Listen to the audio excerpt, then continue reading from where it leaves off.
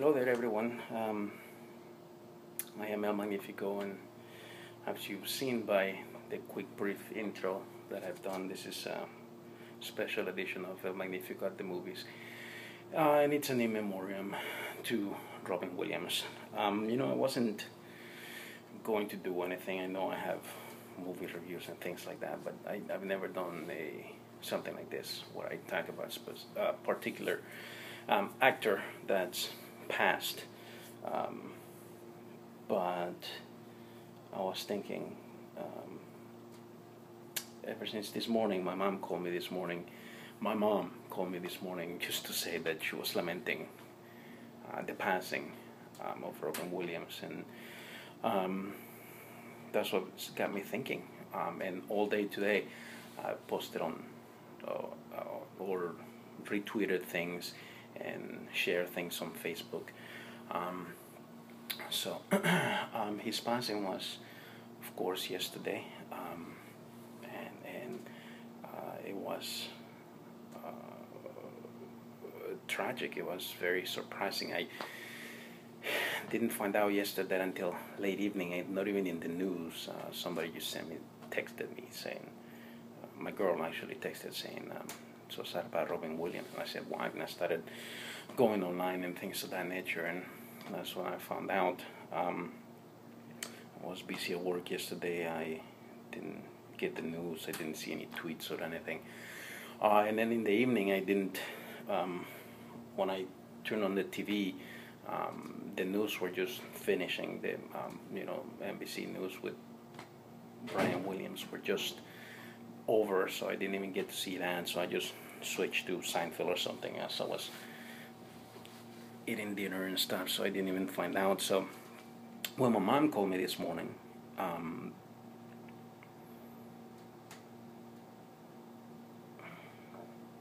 she said, I'm lamenting the passing of the comedian. That's what she said. I'm lamenting the passing of the comedian. And I said, oh yeah, Robin Williams, yeah, very sad. And then she said, because I know that you used to watch his movies a lot. And that's when I started thinking it. And after I hung up with her, and I said, yeah, it's so sad and all of that stuff. And I hung up with her, and that's when I started thinking, yeah, but all the movies that I used to watch, I was watching with her, and some of the movies that she and I watched together were, of course, Mrs. Doubtfire, Hook.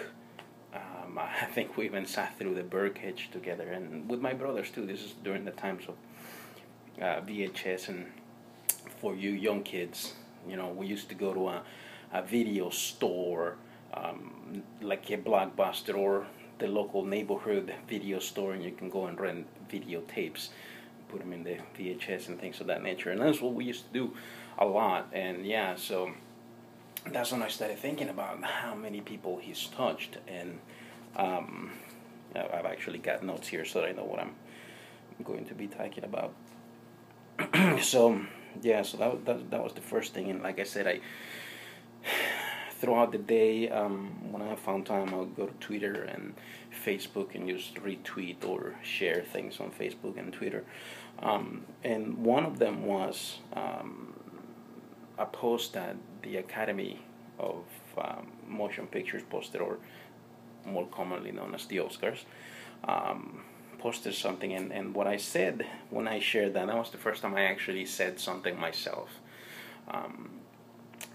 The thing the Academy posted was just images from some of Robin Williams movies, of course, and that's when I just shared. And this is what I said. I wrote in my own words. I said, how many lives did he touch with his long career? The man was a genius who made you both cry and laugh with his various roles in all the work that he did on TV, movies, and on stage.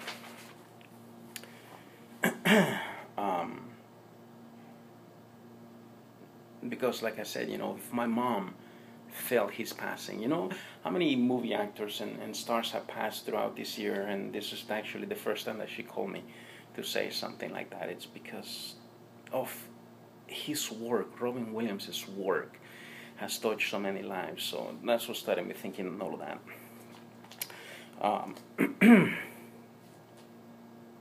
Now, of course, when I say his work on stage, I mean, of course, mean his comedy shows, his comedy specials, and things of that nature. And one of the first one of the first comedy specials I ever listened to, because again, kids, back in the day, we used to have something called a cassette player and a tape player, and we listened to them. So one of the first comedy specials I ever listened to was Robin Williams live at the Met.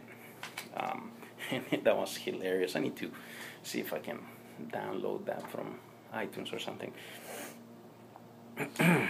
But anyways, so of course, like many people my age, and remember I'm gonna be 40 next year, I got introduced to Robin Williams watching reruns of Mork and Mindy back in the 80s. I'm a child of the 80s. I was born in the 70s, but I was raised in the 80s. I'm a child of the 80s. So, of course, I remember watching Mork and Mindy and how crazy he was, and who the hell, other than Robin Williams, could pull off wearing rainbow suspenders like Mork did. Man, that was brilliant, and you know, you could tell that he was something very special. Excuse me.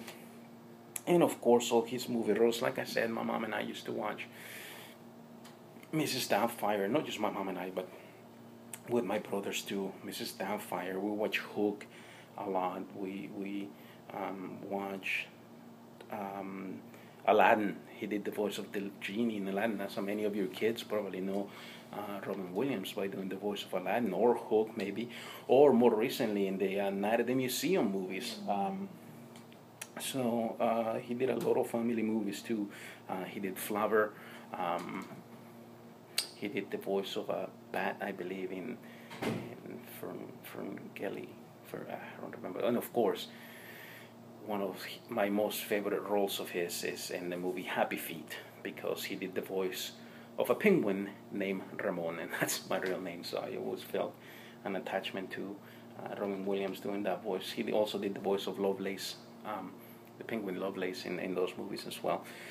So his career was vast. His talent was immense. Of course, most of the movies that I watched with my mother were his comedies, but one of them too that I watched with her was one of his dramas, and one of my favorite movies of all time, which is Dead Poets Society. Oh, Captain, my Captain. I wish I could get up on the table. I'm probably going to break it. And of course, he's another one that I've seen of his. I actually saw this one in theaters. I don't think I saw this one with my mom. And that was his Oscar-winning role in Good Will Hunting, which was written by Ben Affleck and Matt Damon. Matt Damon stars, and Robin Williams won a supporting actor Oscar for his performance in that movie. Oh, and another one of my favorite movies of all time is, if you haven't seen it, it's called Insomniac, and it's one of the first movies directed by, oh my God, why am I forgetting his name right now? Jesus. Oh, I need to turn my nerd card back. Directed The Dark Knight, and Memento, and shoot, what am I spacing on his name? It'll come back to me. I know, it'll come back to me. But anyways, Insomniac, that is a terrific movie where the movie takes place in Alaska, and parts of Alaska, half of the year is in daylight and half in the dark, and oh, it's crazy. Man, I can't believe I'm forgetting his name. Why am I forgetting his name? And of course, I'm using my phone to make this so I can even look it up, and I don't have my iPad because I'm not at home.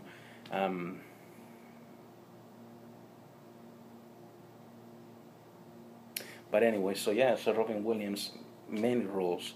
Another one of my favorite is, it's not a comedy also, but it's called 1 Hour Photo, in which he plays again, kids, back in the days before we have iPhones and digital cameras, film or pictures used to be done in film, and you used to take them to a place where they could get developed so that you can see the pictures that you took.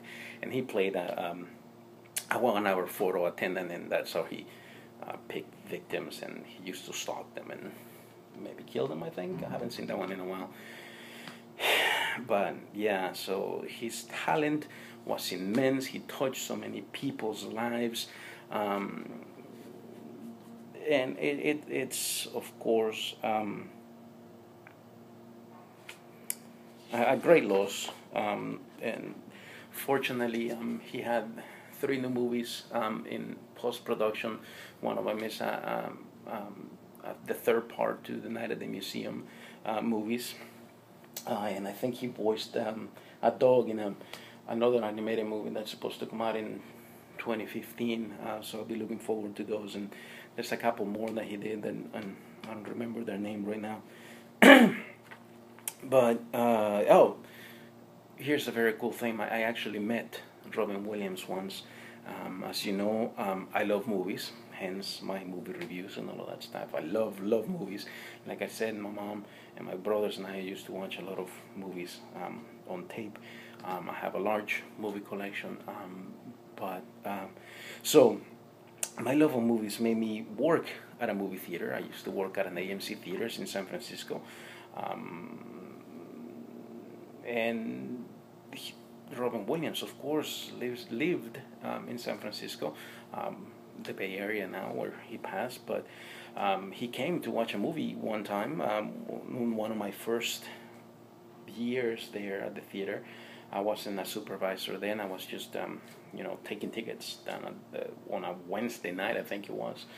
I, for the love of me, cannot remember what movie he and his family came to watch, but I immediately recognized them when he handed me his tickets, and I welcomed them and I said, enjoy the show and all of that great stuff. And when his movie was over, I was still there, and I saw him coming down the escalator, because the ticket taker booth was at the bottom of the stairs, of the escalators.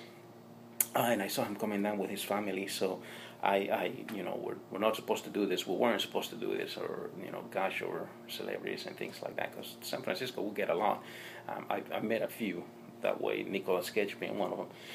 But anyway, so I see Robin Williams coming down after his movie. So you said, I hope you enjoyed the movie, and I really love your work.